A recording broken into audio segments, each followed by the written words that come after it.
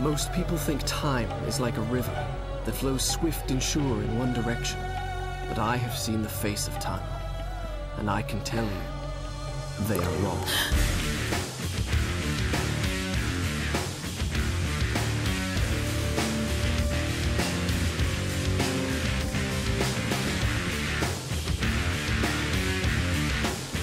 Prince of Persia is an interesting series because there's a lot of good games in it, but they're so far apart. So it's kind of an interesting series in that way.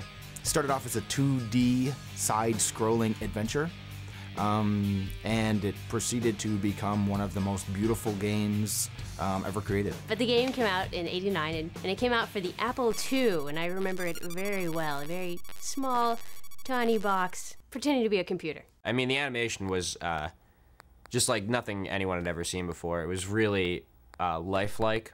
Even though the graphics were unrealistic, like the people weren't very detailed, it was just the way they moved. You could recognize them as people. They use a technique called rotoscoping, which is where you film something and then you draw over the film. And a lot of old cartoons from the 40s use it too, to make the animations of the characters seem really, really realistic, like they were really alive. See, this guy Jordan Metzger, this was his game, and he put it together almost all by himself, and he became a gaming legend because of it. It was one of the first games to do that kind of animation. It was way ahead of its time. So the story of the first game was that the king was away at a war, and his advisor, the Wazir, tried to assume the throne for himself. The prince, of course, hears about this and has to fight his way through the castle to eventually confront the Wazir. Now, if you think about it, that's not nearly as exotic and cool as you might think, because what is Persia? That's Iran! What are they up to?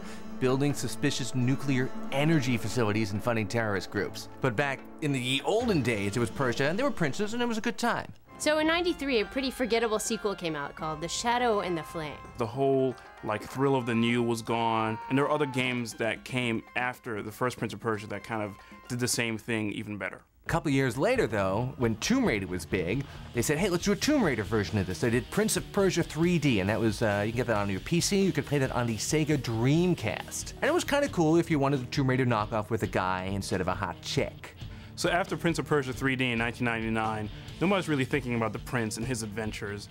But in 2003, Ubisoft put out a new revitalized Prince of Persia game called Prince of Persia: The Sands of Time. Takes the basic concept and just does it fresh from the ground up. It was fantastic. Everybody loved it. Every room's unique and they have character. They obviously studied the era and the architecture of the era, and it really comes through. Not something you have to play video games to appreciate. They just really put a lot of work into the art. One of the really cool things about the first Prince of Persia game from Ubisoft was that it was really structured well in terms of the way it told its story, in terms of its narrative.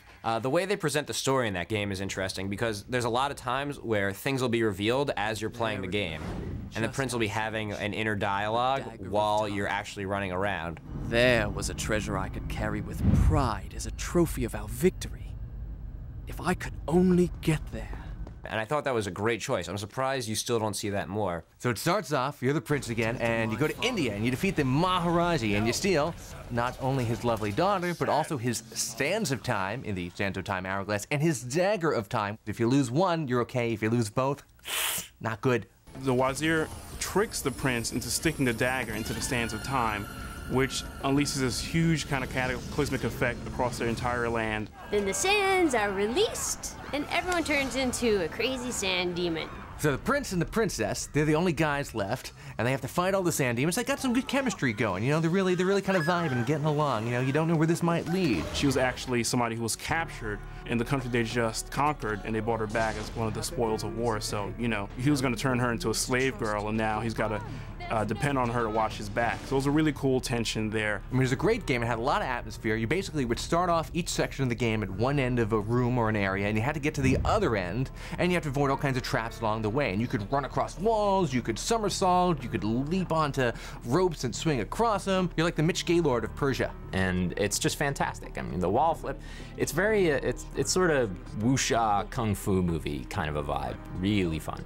I just like people running on walls. Who doesn't like to see somebody run up a wall? That was one of the coolest moves I'd ever seen. When you get to see runs up the wall, you're like, wow. It just looks good. It looks a lot better than most games. Like, he moves like an acrobat, just like in the original one. I think that the spirit is really an effort to try to recapture the excitement that you saw in that first Prince of Persia game. You know, when you walk into the store and you're like, oh my God, that guy's moving like a guy. The game is really about interacting with the level.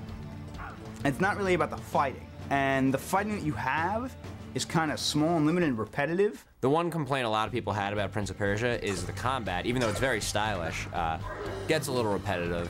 The really fun part of the game is the jumping puzzles. It's like look around and be like, I can jump off of that and then bounce onto that and swing around that and slide down there and like run the course the exact way they want you to without messing it up. It's great. So I particularly like this game because you could reverse time. You know, you have the sands of time, you control time. So if you're screwed up and fell on the spikes, whoop, now you're okay and you can try it again. Ubisoft had a big hit. Obviously, sequel to follow. The sequel was called Prince of Persia: The Warrior Within. Prince of Persia, you know, cute game, nice vibe, everybody liked it, and kind of teen rated. They said for the sequel, we gotta go a little more hardcore. Everyone's getting a little crazy with all this Grand Theft Auto stuff. We need a little more violence, more sex, more action.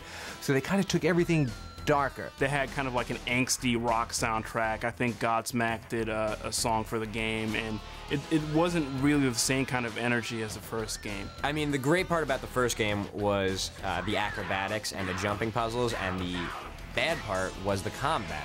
And in The Warrior Within, they just emphasized the combat over the jumping puzzles, which was what everyone loved about the first game. So another thing about Warrior Within that fans kind of were carping about was there was a lot stronger sexual overtones, mature overtones in the second game. It's just ridiculous. People, nations of the world, please stop making video games that are supposed to be sexy. These 3D women with the boobs aren't real. You can't touch them. It's no good.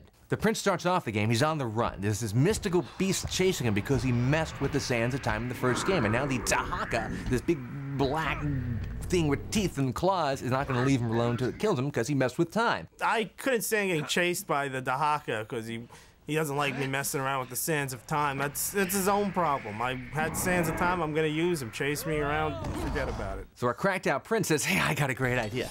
I'm gonna go back in time again, because that's how he got in all this trouble in the first place, and kill the Empress of Time, who created the sands of time. It's like some crazy Stephen Hawking black hole stuff going on there, and your future is now your own past, and in the present, you're in your own future's past. And if you're confused, that's one of the other things that fans complain about the game. The storyline had so much back and forth travel in the time stream that you really kind of forgot what period of time you were in and what you're supposed to be doing. You just were beating up guys, eventually hoping it would all work out. So Ubisoft goes back to the well again in 2005, and they come out with Prince of Persia: The Two Thrones. Why are there two of them? Because you're you, and you're also you. You have your dark side, the Dark Prince, who you can turn into in times of trouble. The Dark Prince is kind of evil. He's got this crazy spiky chain on his arm, and he just whips it out. The cool thing about Two Thrones is that it seems like the game designers really listened to some of the criticisms from fans and press alike. The third one brought all the plot threads that no one understood to a close. At this point, they've got the formula, they know what works, and it's just another great game.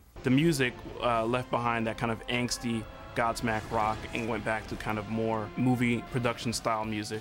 They eliminated some of the combat by introducing the option for stealth kills, and if you could do that, you could often avoid long and repetitive combat sequences. Now you crouch down, get into that stealth mode, you get a little kind of cat's eye on, sneak it up on your view, and then right across the neck, a little Colombian necktie. So one of the reasons Prince of Persia is a really great game franchise is because they listened to the fans, they listened to the press, and kind of reinvigorated the franchise, so they went out with a really strong finish. I mean, the series has been so successful, even though they completed the trilogy for, you know, the Xbox, PlayStation 2 generation of consoles. It's been so successful that, of course, they're going to continue it. And now they're talking about putting it on the way. You know, thus proving that Prince of Persia will indeed never die. If you love puzzles, jumping, action combat, or just a lot of sand in your shorts, you're gonna love Prince of Persia.